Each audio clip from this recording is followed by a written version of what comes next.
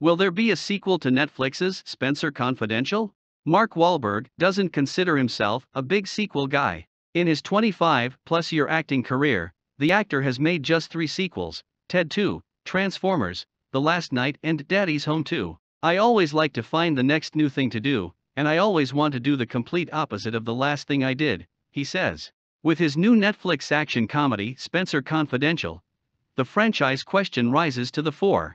Available via streaming, the film has Wahlberg taking on the role of the late author Robert B. Parker's flinty Boston private eye Spencer, a much-loved character who, since his introduction in 1973, has appeared in nearly 50 books, the 1980s ABC series Spencer, For Hire, and a number of made-for-TV movies.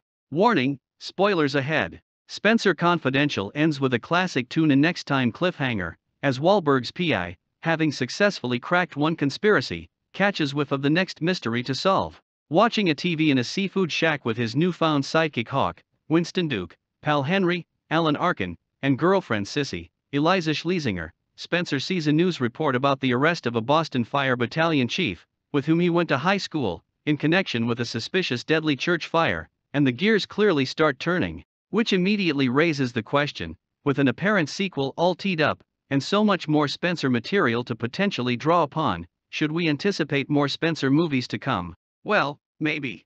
For all of its ever-growing might in Hollywood, as of now Netflix doesn't have the deep well of branded intellectual property to leverage that the major studios do, and in Spencer Confidential the company clearly saw potential for a homegrown film franchise.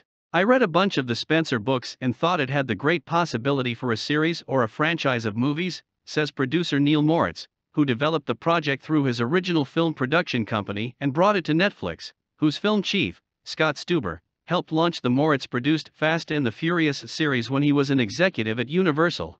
When Netflix was interested in doing it, I just thought it could be a great home for it, and hopefully it was something where we could make a number of them. Though no sequel is in the works as of yet, the key creative players in Spencer Confidential, including Wahlberg, Moritz, director Peter Berg, and co-star Duke, all say they're open to doing a follow-up. I welcome the opportunity, says Duke, whose portrayal of Hawk as a new-age UFC fighter deviates fairly dramatically from the swab mob enforcer of the books and TV series. The great thing about this group of characters is they don't back down, they don't shy away from a challenge. I think that will always lead them into more adventure, and adventure can come from anywhere. They're great representations of everyday people who have a lot of integrity and are willing to put it all on the line for the things they care about and the families they build. I think taking care of each other is a sentiment that we could all use right now. We've had a lot of discussions about where future installments can go, says Moritz. We'd all love to do it because we love the characters and the relationships. My favorite genre as a moviegoer is buddy cop action comedy movies. I'd love to see how those characters can grow. Wahlberg and Berg, whose previous collaborations include Lone Survivor, Deepwater Horizon, and Patriots Day, acknowledge they're interested in exploring the possibilities but will wait to see how audiences respond before pulling the trigger. Both have other projects already in the pipeline. Wahlberg, who will be back on the big screen this summer in the sci-fi thriller Infinite, is attached to star in an adaptation of the video game Uncharted, as well as the long-gestating $6 billion man on top of other film and TV projects he's producing. Berg is currently at work on a limited series on the opioid crisis called Painkiller for Netflix and is slated to direct a pair of documentaries on Rihanna and Chris Cornell.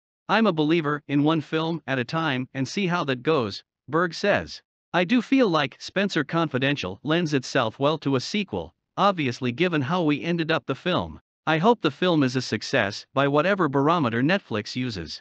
Doing another one is something that Mark and Spencer, co-screenwriter Brian Helgeland, and I have all talked about, that we'd love to do it. With author Ace Atkins, on whose Wonderland Spencer Confidential is loosely based, continuing to write new Spencer novels since Parker's death in 2010, the amount of material to draw upon is only growing. But in the end, it may all come down to that Netflix barometer for success.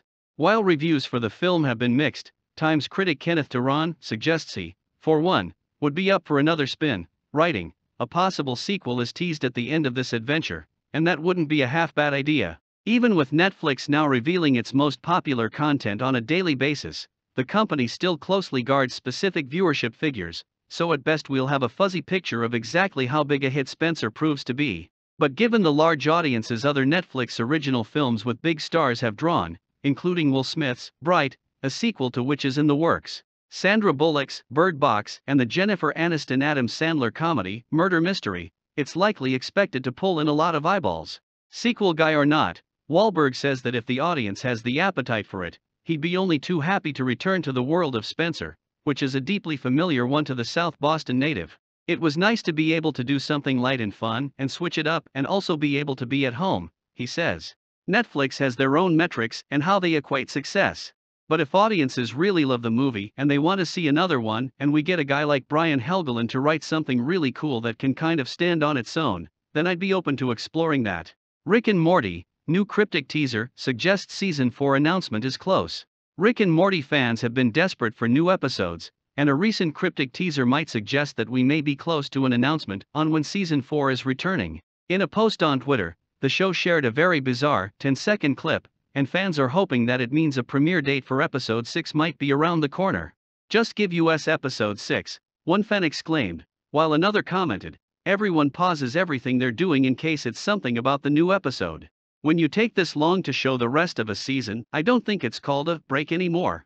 I think it's just the beginning of a new season when it comes back. Normally came on in April anyway, lol, someone else wrote. I figured March or April at latest for the rest of the season, but without an announcement, I'm a little concerned. Of course, 10 episodes a season is not much. That's only 10 out of 52 weeks a year. Lots of waiting, folks, one other said. So, whatever happened to no more delays? Seems like the fans were lied to. Hype or not, the fans want what isn't being delivered, a fifth user commented. This things were kind of fun the first time, but waiting for the other half of the season makes this really frustrating to watch. At least release some info about the other half, one last fan tweeted. Not everyone is upset about the delay in Rick and Morty episodes, however, as some fans have defended the series from the angry commenters. All these folks ing about the next episodes are killing me. You'll be, until we got the first 5. At about the quality of the first 5, and are ing for more. I miss when Rick and Morty wasn't mainstream. The real hardcore since day one fans appreciate it, one fan offered. Netflix cancels AJ and the Queen after one season and fans are fired up. RuPaul recently announced that Netflix has cancelled AJ and the Queen after only one season, and fans of the show are really fired up over it. Taking to Twitter, RuPaul shared the news, revealing that the show would not return for season 2. Fans have since been lashing out over the show's cancellation, with one tweeting, "This is really disappointing. It was a very entertaining series and left a big cliffhanger at the end. How will we ever know what happens? Gutted. I love this show, was so looking forward to see what happened next. Bad decision, Netflix," someone else exclaimed, while another fan wrote, "What? This is a travesty. We need a petition, a protest, anything. We need more AJ and the Queen." Scroll down to see more reactions from fans who are upset that the show has been cancelled. Divorce Court host Judge Lynne Toler exits after 13 years, replaced by Judge Faith Jenkins. Judge Lynne Toler is stepping down from the divorce court bench after 13 years. On Thursday, Toler, who has served as the show's judge since 2006, announced in a video shared to her Twitter account that she would be leaving the beloved reality TV series. She will be replaced by Judge Faith Jenkins. "I couldn't wait any longer because the news is coming out and I wanted you to hear it from me," Toler began in the clip. "I've left divorce court, we parted ways. I had 13 great years. It was time to move on. They found a replacement. Judge Faith," she continued. "She's good looking and she's smart and she's capable, and I think she'll take divorce court to another level." Toler went on to encourage fans to embrace Jenkins, starred on Judge Faith, which ran for 4 years, from 2014 to 2018. "I remember when I took over for Judge Mabley and Ephraim," she said. "There was a lot of consternation and people got cranky because people don't like new things. But I'm saying give her a chance, because she's really good at what she does. She's going to be different, she's going to be good." In the video, Toler also revealed that she is going to be moving forward with some new things and that fans will be hearing from me sooner rather than later is the plan. She did not, however, reveal what her big plans may be.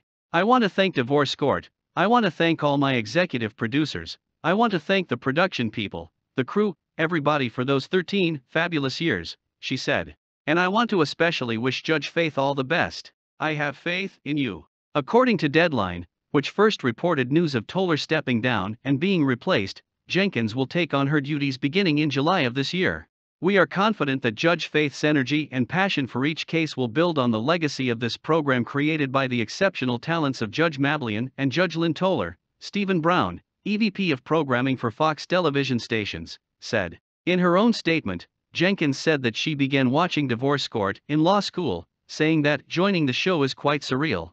My legal expertise combined with my personal life experience, including years of dating in the world of social media and technology, provides me a unique perspective that will inform my empathy and judgment for many of the issues couples raise on the show, she added.